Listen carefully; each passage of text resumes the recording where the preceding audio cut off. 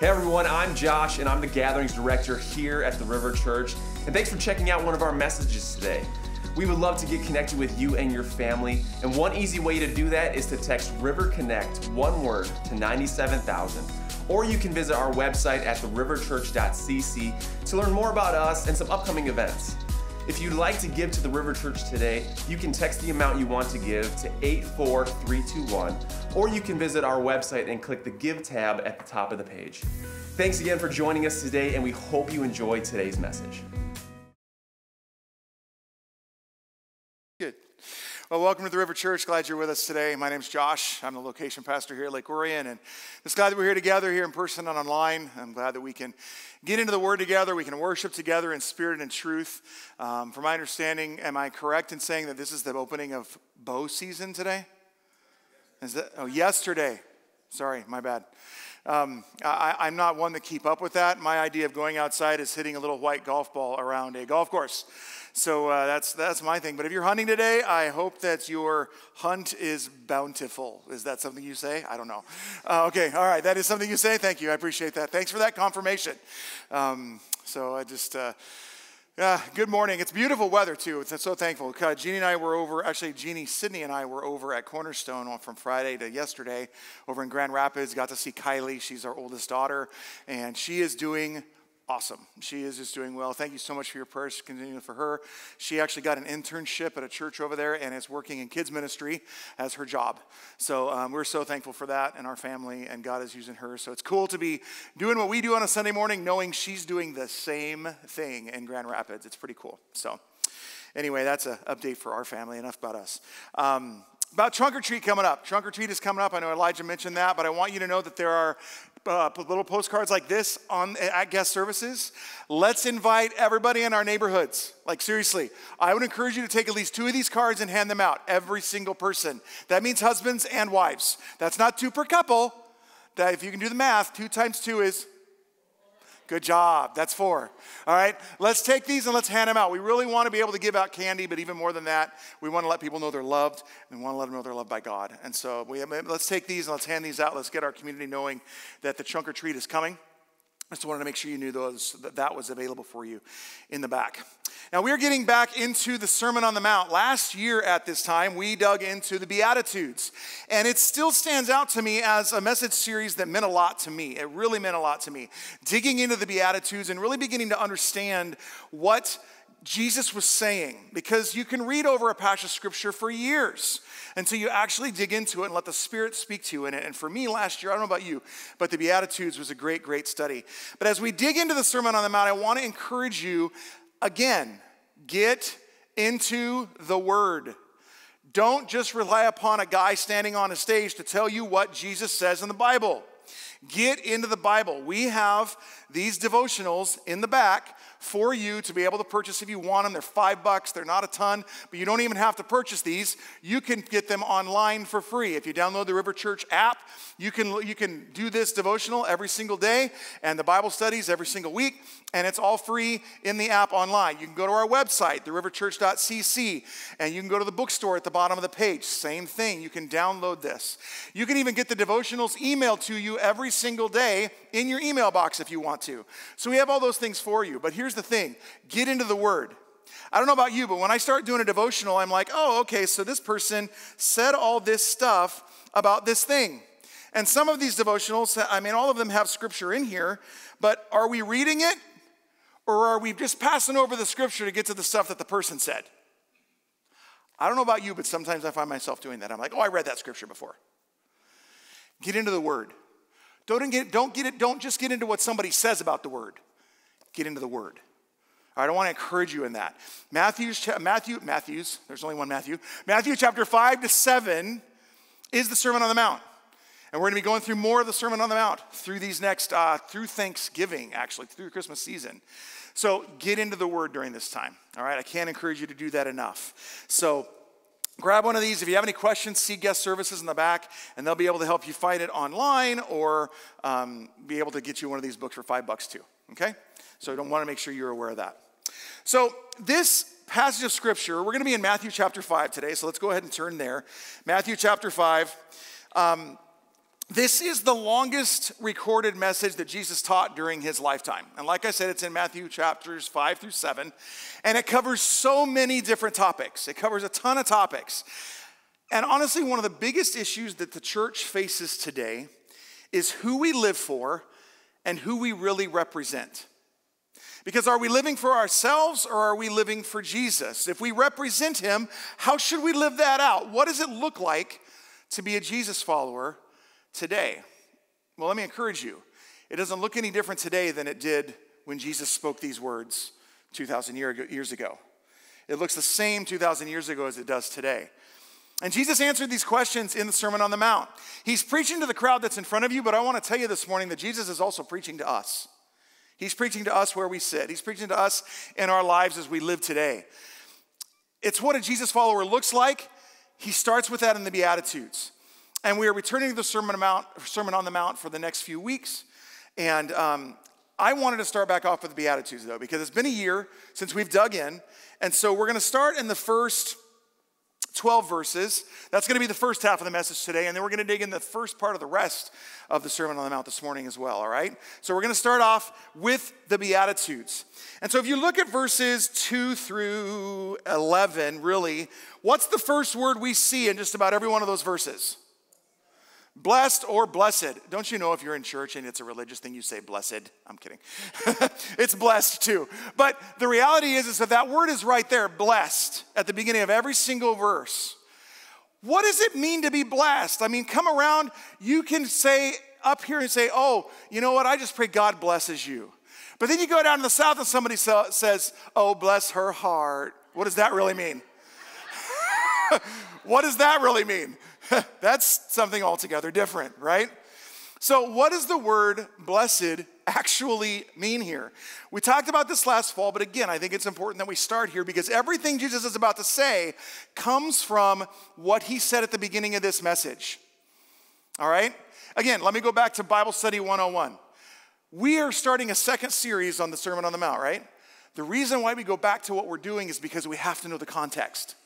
We can't get it if we don't start there. And so as you're reading the Bible, and you picked out, and maybe you pick out this verse that we're reading for today, it's not going to be on the screen, but if you picked out verse 13 and just read it, you don't have all the information if you don't read what Jesus already said. So again, back to when you're looking at God's word, we have to know the context. It'd be like coming halfway through the message that I'm speaking, and I say something, and you take it totally out of context, and you can make it mean whatever you want. We have to know what Jesus said here. All right, so that's why we're digging in this morning. So when we think of the word blessed or blessed, we think of good things typically because we don't live in the South. All right? We think that God has given us something we want. Oftentimes, I feel so blessed, you know? And when we think that, it's about what God has given us, right? It's not necessarily about a state of being. And that's not a bad definition, but it's not all that's true of the word blessed. And the word here can actually be translated as happy. Happy are the poor in spirit. Happy are those who mourn. That's also a decent translation. But the word here has a deeper connotation of being approved. Being approved by God. So approved is the person that is poor in the spirit. Approved is the person that mourns.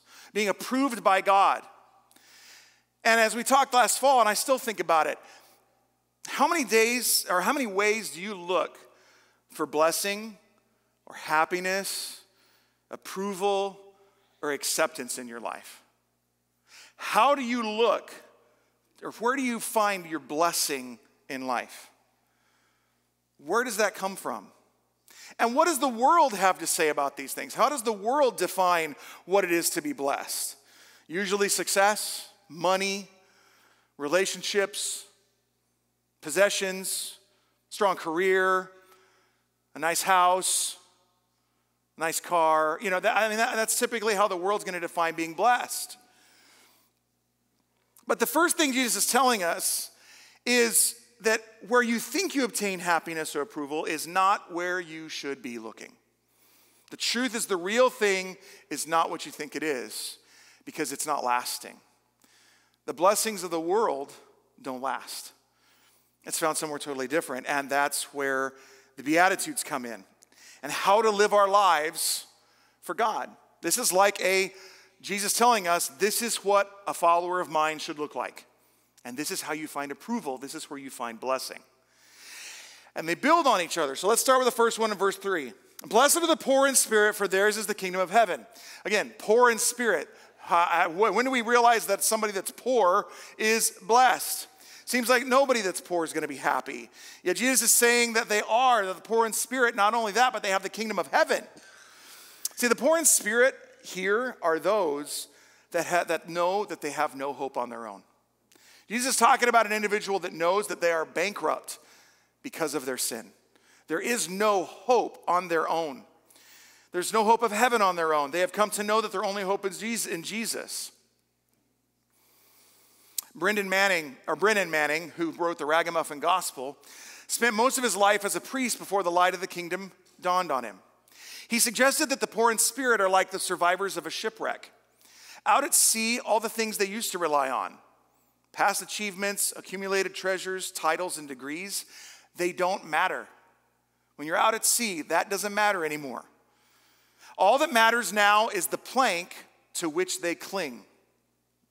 Manning writes, the shipwrecked have stood at the still point of a turning world and discovered that the human heart is made for Jesus Christ and cannot really be content with less.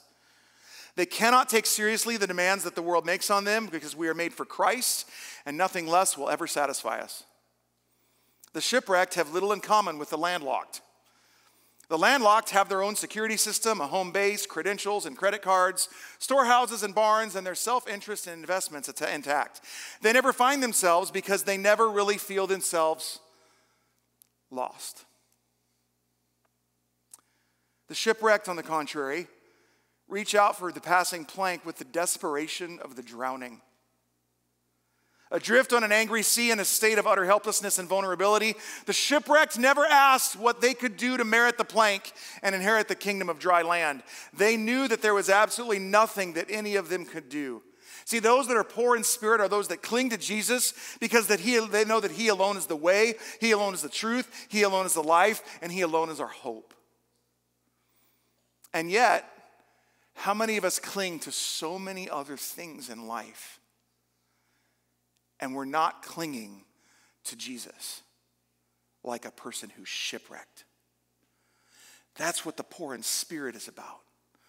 That's why the blessed are the poor in spirit, because they know they have no hope apart from Jesus. They know they've been shipwrecked. And then it takes us to the next one in verse 4. Blessed are those who mourn, for they will be comforted. See, the poor in spirit, because of who they are and what they have, when they realize that they don't have anything and they realize what they've done in their sin, they will mourn over that sin. He's saying that in the same vein, they know they have no hope in themselves, and they also know they bring nothing to the table, and so they mourn over the sins they've committed. They mourn over their sin. They mourn over others' sin. This is a spiritual mourning. This isn't a mourning of like they've lost something or someone. It's the reality that I've done wrong, and so I now mourn over that because you're poor in spirit. You know you don't have any hope, and so you come to this. The goal of the world, though, is not to be poor in spirit. It's not to mourn. The whole point is to be happy. Drown your sorrows. Use things to anesthetize yourself. Be entertained so you don't think about the things that are going on in your life. Think about other things and just act like it's not there. That's how most of the world deals with this. Jesus says, become poor in spirit and mourn. Because we don't find our hope in things, we find our hope in Jesus. Jesus comes and says that the person that's truly happy, that's approved by God, is the person that mourns. The person that will really, truly take a look at who they are and what they've done. But also what Jesus has done. And you mourn. And when you mourn that way, Jesus says you'll be comforted because you're loved and because you found your hope in Him. And that leads us to verse 5. Blessed are the meek, for they will inherit the earth. Meekness is not weakness. It's fully compatible with strength, even great strength. The person that's poor in spirit understands that apart from God, they have no hope, that they are given the kingdom of heaven. That person, they understand how deep they've sinned. They mourn over it. But now they're meek because they understand that, look, I know where I am. I know who I am. I know what I've done. And so now I'm meek. It's not that you're not strong. It's that you get it. Who am I now? Who am I to put myself out there and act like I'm something big? I'm not big. Jesus is big. That's what a meek person does. They make more of Jesus than their own name. And there's strength there. It doesn't mean you're weak. It doesn't mean you turn away from hard things and you're lazy. It doesn't mean that you're just a nice person or you're easy to get along with. It doesn't mean you placate people. It's not a weakness of personality or character. Because when meekness comes, you develop a deep trust in God. A deep trust. That person is happy and they know that apart from God, they don't have anything. See, harshness in your life is gone when you're meek.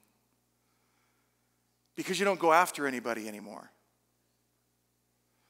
Grasping for whatever you want and what you want to achieve is given to God, and there's a reliance on Him.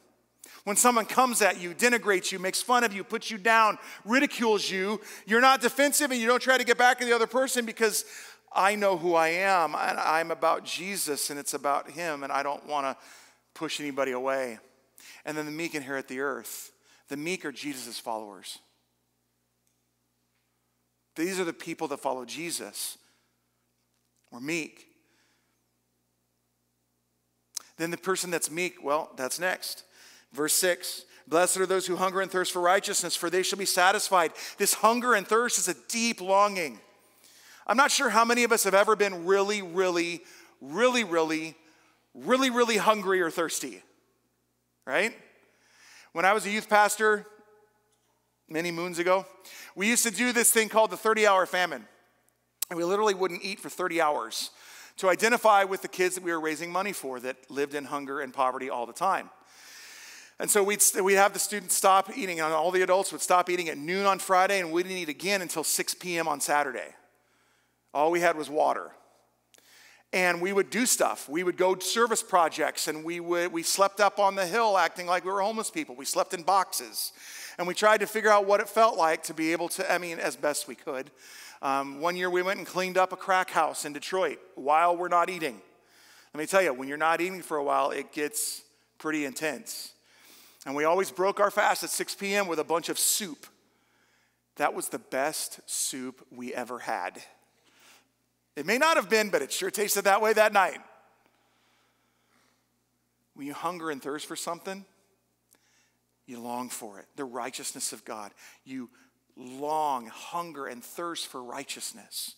Because you're meek, you already know who you are. You know who Jesus is. And you want Him more than anything.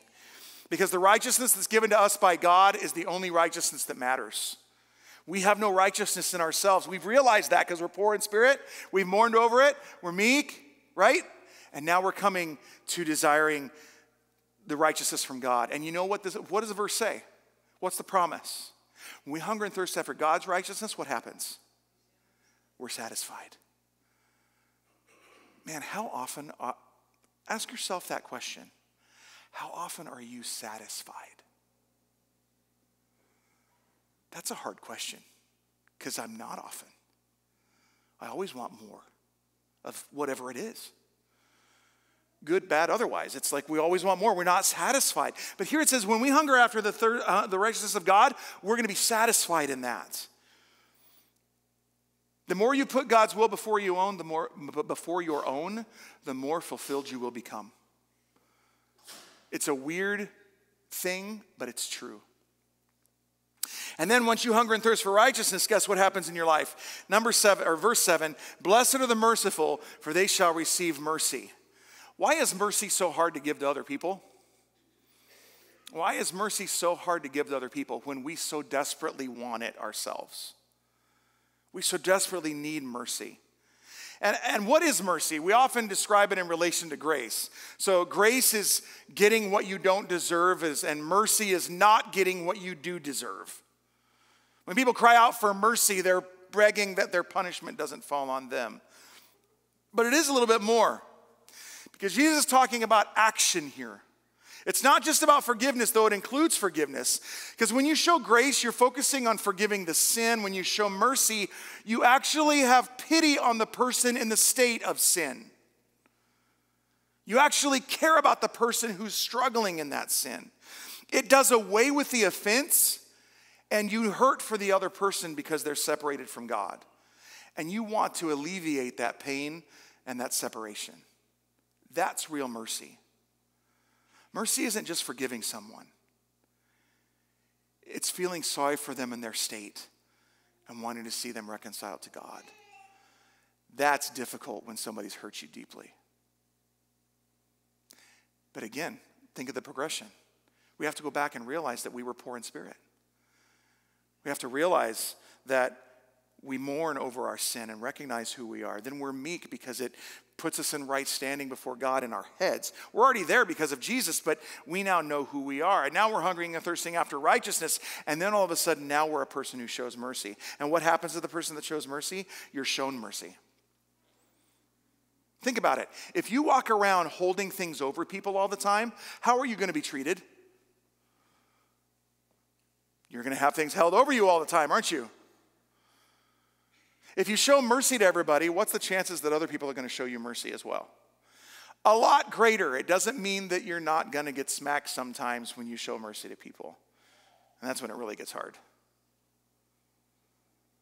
But think about how many times Jesus showed mercy, and he was smacked pretty heavily. We can't expect less as we follow a risen Savior, a crucified and risen Savior. So we show mercy. And then we come to verse 8. Blessed are the pure in heart, for they shall see God. And we think of purity and we're like, okay, we're pure. Now we're hungry and thirsting after righteousness. We're showing mercy, so we're not as bad as we used to be. That might be part of it, but I think what Jesus is saying here is that he's talking about a oneness of heart. A heart that is committed to him.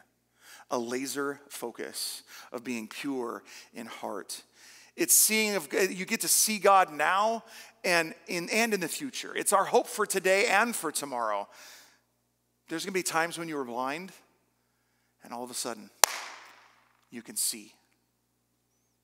It's an amazing thing in this adventure of following Jesus Christ. Is when you have that faith and then all of a sudden you can see. Let me also say, just as a side note, I mentioned the word faith. I do not believe ever that it is faith over fear. I believe it's faith in the midst of fear. We are all afraid at times. And I think of thinking that if we're afraid that we don't have faith, no way. It's faith in the midst of it. Why do you think Jesus said so many times, or God said, Jesus too, don't be afraid. Angels all over the place, don't be afraid. He knew we'd be afraid. It's faith in the midst of fear. So you may be even afraid in the middle of being pure in heart and having that laser focus. But we come back, and what happens when we have that kind of focus, that kind of purity of heart? You're going to see God. But let me propose to you something that's unique about this, because it's like we have this saying that, man, it's just so great when God shows up. How many of you heard that? Most of us have heard that. Some of us have said it, right? Let me remind you of something. God never shows up. He's always there. See, it's in the moments where we are pure at heart, it's the moments where we have that focus on God, where we actually turn our eyes toward heaven. And that's when we get to see God work. He's been working. He's always working. We sing about it. But it's when we focus on him, all of a sudden, our eyes are opened and we see what God's doing. And we have faith in the midst of whatever we're going through in the meantime. Then there's peacemakers. We talked about peace last week or the week before. Verse 9, blessed are the peacemakers, for they shall be called sons of God. And so this idea is peace is not just being, having a nice relationship with someone. The idea of peace all throughout Scripture is the Hebrew word shalom. And shalom is peace, but so much more. It's completeness. It's wholeness. It's the way things were supposed to be. That's wholeness. And that's what happens when shalom comes. Not only for the individual person, but for those around them, and even extending into the community and into the world. And what does a peacemaker do? Remember, we talked about that bond of peace. We have to what? We have to fight for it. Notice this isn't a peace doer. A peaceful person, it is a peace, what? Maker. It means you pursue it. You make peace. You go after peace. You seek peace in your relationships. But again, why? I'm poor in spirit because I know I have no hope other than God. I've mourned over my sin. I know what I've done. And I'm meek now because I know who I am before God. Why would I go after someone? And then I'm hungering and thirsting after righteousness, and I offer mercy, and I'm pure in heart. So being a peacemaker is the next step. It makes sense. I'm going after peace with people in the community. I want to see people made whole, not through the devices of the world, but through Jesus Christ, our Savior. That's what a peacemaker does.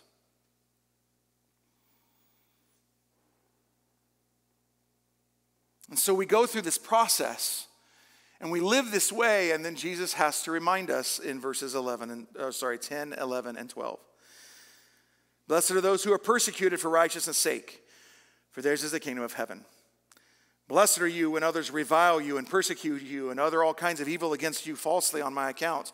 Rejoice and be glad, for your reward is great in heaven, for so they persecuted the prophets who were before you. But we can read this sometimes and go, man, I feel so persecuted. There's so many times when we post something on social media and we get blasted for it. See, I'm being persecuted for Jesus' sake. Are you really? Or are you being persecuted because you were a jerk? Let's be honest. Because when we follow this progression, are we going to be a jerk if we've become poor in spirit? If we be mourned over our sin? If we are, I got to go back to the list. Or if we turn meek, if we're now meek, if we hunger and thirst for righteousness, if we are merciful, if we're pure in heart, if we want to make peace. How many of us in our social media posts, when we want to make a point, are trying to make peace? Really? Are we? Remember, we're supposed to be slow to speak, quick to listen, and slow to become angry.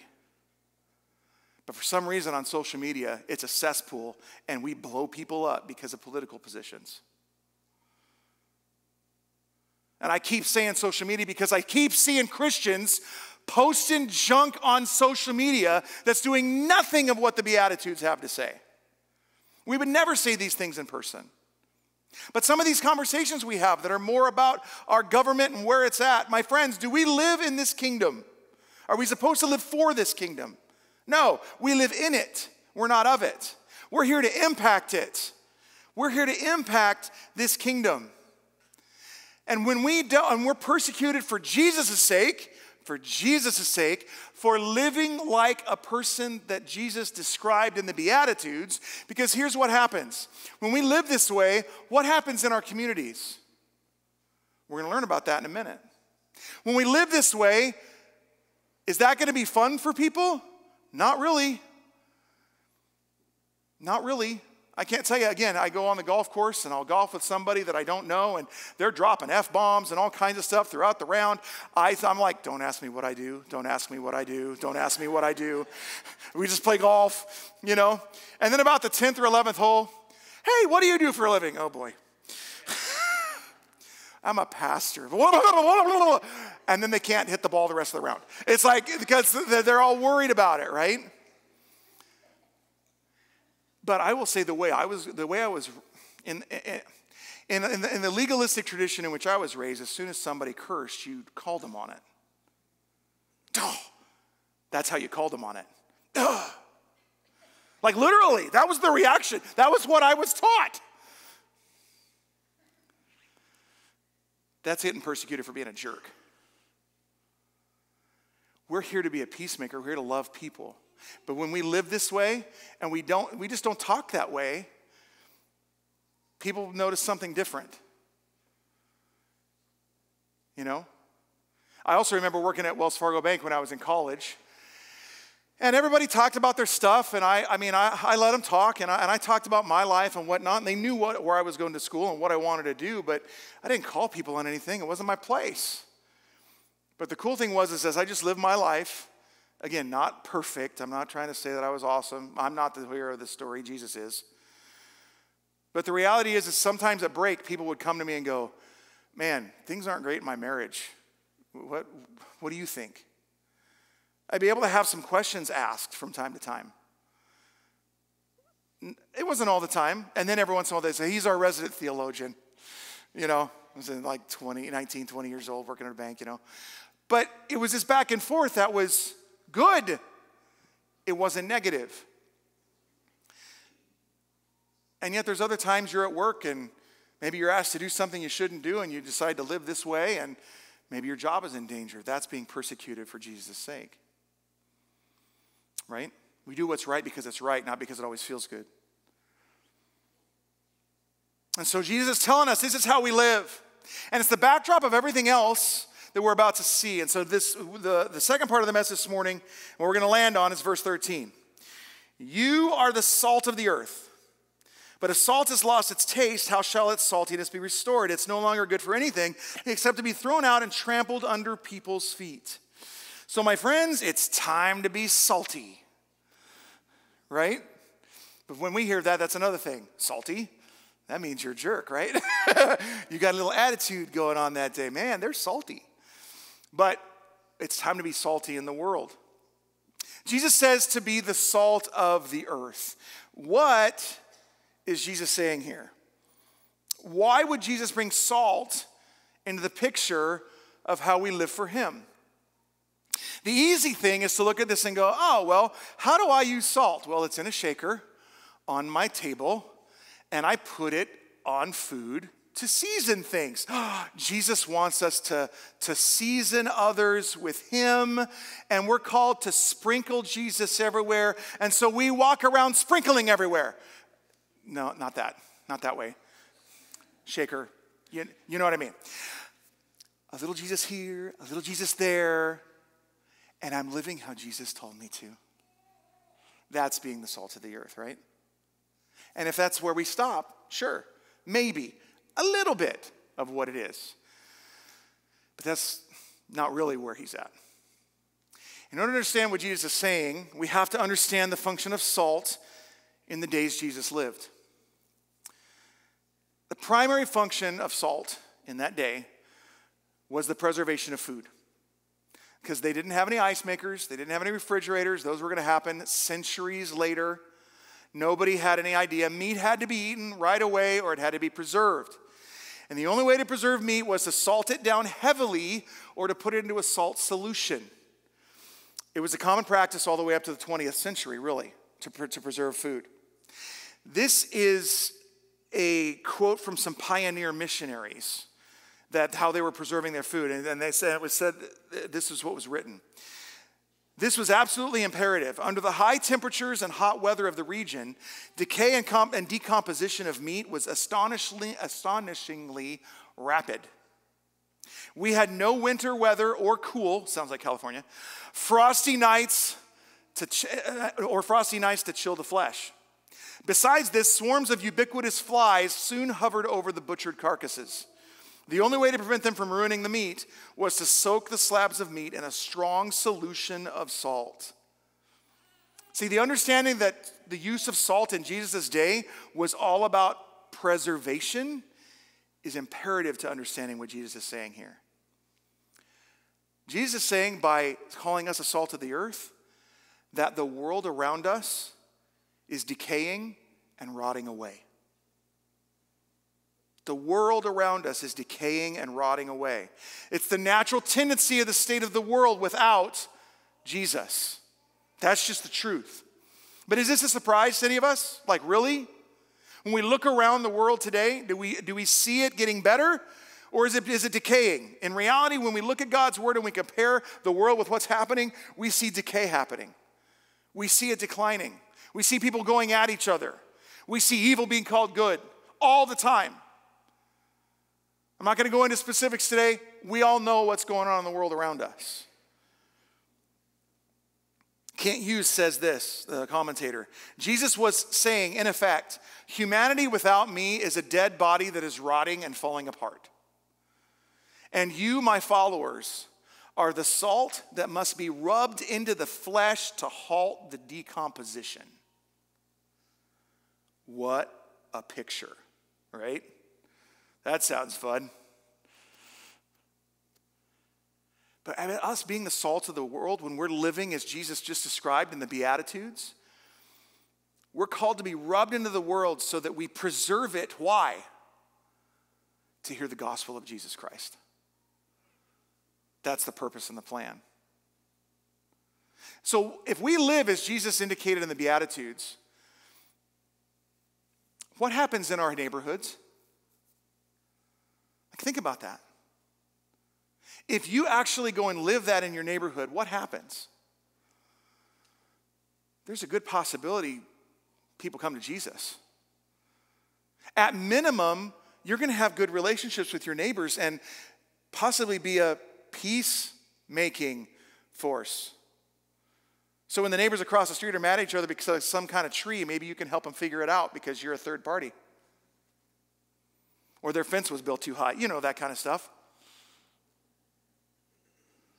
As you meet people, they recognize something's different. As you have people in your home because you want people to see, you want to love people. That's how it goes. When you become a Jesus follower, you invite people over because you just want to know them, not because they're a project, because God loves them and so do you. How does that change your neighborhood? You start organizing block parties for your neighborhood. I know some of you introverts are going, oh my gosh, how do I do that? Okay, one person at a time. One person at a time. I'm speaking as an extrovert, right? So as an introvert, one person at a time. Have them over for coffee. You know? What does that do in our community if we as a church really begin to live out the Beatitudes? If we seek to make peace, if we become meek, if we're humble, what does that look like? It changes things. What does that do in our workplaces? One person can change the destination of a place, of a workplace. See, being the salt of the earth actually holds back some of the evil that we can see in our communities when we live as somebody who's really a Jesus follower. But he takes it a step further and he says, what happens to this salt when it loses its saltiness? He says that, how shall its saltiness, if it has no taste, how can it be restored? It's no longer good for anything except to be thrown out and trampled under people's feet. And so what has happened in large degree is we've let the world dilute our saltiness. We've become less seasoned as we allow the world into our lives, as we seek after what the world has to offer and not what Jesus has to offer. The effect of preservation begins to fade, and more souls don't see Jesus. And here's the thing, if you lose your saltiness, it can be difficult to address because ultimately it's sin that causes us to lose our saltiness. But we serve a God who brings restoration, don't we? We serve a God who brings forgiveness and mercy and healing. And as we recognize those things, what happens to us again? We become poor in spirit again. We can go back to the beginning of the process. And Jesus can restore our saltiness. And so when we point our lives back at him, we can regain that. But have you lost your saltiness this morning? Have you lost your pugnancy in other people's lives? Not being a jerk about it, but because of who Jesus has made and is making you. See, we're here to point people to Jesus, nothing else. That is our purpose for being here as followers of Jesus Christ. It's our call, not to any other name, not to any other help, not to any other hope, because every other hope will not satisfy. It will bring disappointment. There's only one hope that satisfies, and it's found in Jesus Christ. But we have to ask ourselves the question, do we actually believe that? See, I would say that's also where we lose our saltiness. It's because when we've been in church a while or we've been sitting in a chair, used to be a pew, almost said pew, some of you have been like, what in the world is that? But when we've been in church a while, we begin to just think it's old hat. And we believe it. Sure, we believe it. Yeah, we believe it. Yeah. But then we don't live for Jesus every day. We live for our jobs. We live for our money. We live for our stuff. We live for our family. You put in the blank. Living for our family is not wrong, but if our family is over God, our family has become an idol. We're here for Jesus, and we lose our saltiness if we don't actually believe that He is the hope of the world. My friends, we are to offer hope where there is none, to offer the rock of salvation where there is despair, to point to a peace that passes all understanding when everything around you is shaken. We point to a peace that passes all understanding, and it's found in Jesus. I have this poster on my wall in my office, and I look at it often, and it's called the 5 Solas. The 5 Solas. They're all written in Latin. The first one is sola fide. It means by faith alone. The next one is sola scriptura, through God's word alone. Sola Christus, through Christ alone. Sola gratia, through grace alone. And soli Deo gloria, to God's glory alone. I think that sums up the Beatitudes. It's by faith alone, through God's word alone, through Christ alone, through grace alone, and for God's glory alone. That's how we're salty. That's how we're the salt of the earth. By recognizing that it's Him, it's all about Him. Without Him, we have no hope. Without Him, we have no help. Without Him, we have no peace. So I want us to really answer this question this morning. And if you think about anything, think about this as you leave. How are you salt in the lives of those around you? How are you salt in the lives of those around you? Are you salty? Are you salty with the gospel of Jesus? Salty with the Beatitudes lived out in your life? Because, my friend, Jesus has called you. If you know Him as Savior, He has called you out of the miry pit. Why do we go back to the stuff that never satisfies? And every single one of us does it. We've come to Jesus to drink from the well of living water, and then we go to this decaying carcass and keep eating at it. Because we think somehow Jesus has given me enough hope and I want this over. Jesus is the hope, not this stuff over here. But the cool thing about this is that He believes you can be the salt of the earth. Jesus called you the salt of the earth. He called me the salt of the earth. He believes that you can do it through Him and through the Spirit of God. You have been called to do that. So, get out of the salt shaker. Get out of the salt shaker. Get rubbed into people's lives. This isn't something that's easy. It might even be hard. Think about it. What would salt say as they're getting rubbed into this meat? Probably not the best thing in the world. And yet, God has called us to get into people's lives and to love well. To go through muck, to go through pain, to carry other people's sorrows, and to still love.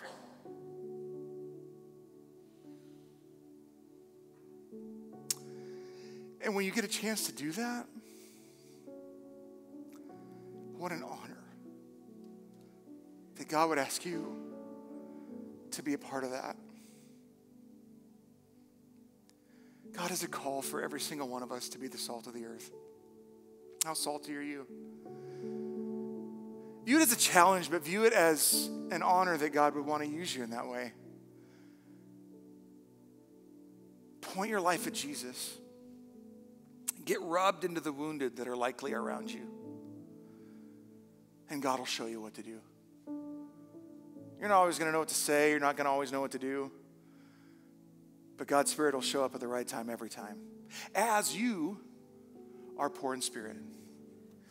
As you have mourned over your sin, as you are meek, as you hunger and thirst after righteousness, as you show mercy, and as you make peace.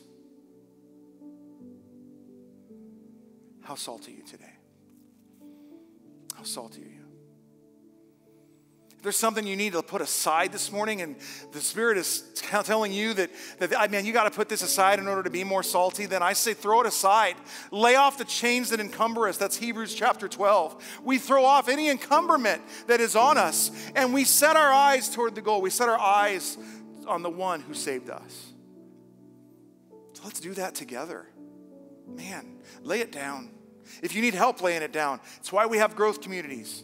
Throw that plug in there again. Growth communities are amazing. We have each other. It's an amazing thing to be a part of. You're not alone in this. We are the salt of the earth. Let's be salty. Let's have the worship team come up. Let me pray for us. God, we love you. We thank you for your word. We thank you for how you have ministered to us, God, how you love us. God, for all the things that you do, for all the things that you are. Lord, I just pray that you would help us to be more salty than we have been, to desire you more than anything else. God, I pray that you would bring people into our lives that need your love, that need some salt. That, God, we might be salty with Christ everywhere we go and carry your name well. For those of us that are struggling with being salty because we're carrying burdens, Lord, I pray that we would recognize where we are, maybe in the Beatitudes, Lord, and that, Lord, if we need mercy, I pray that we would seek it from you and we would in turn show it to others. Lord, if we need peace, that we come to you and find that peace and offer it to those around us. God, if there's anybody here that doesn't know you this morning as Lord and Savior, I pray that they will have heard how awesome you are and that you have forgiven us of our sin. If we would come before you and confess our sins to you, you will forgive us. If we just come to the cross, believe who you say you are, that you're the Son of God and that you did what you said you did, that you died and you rose from the dead on the third day, and we call on your name and ask for forgiveness, you tell us you will save us, God. And so if there's anybody here this morning that doesn't yet know you, I pray that your Spirit will work in their hearts. God, we love you. Thank you for your word. Make us salty for you. In Jesus' name we pray. Amen.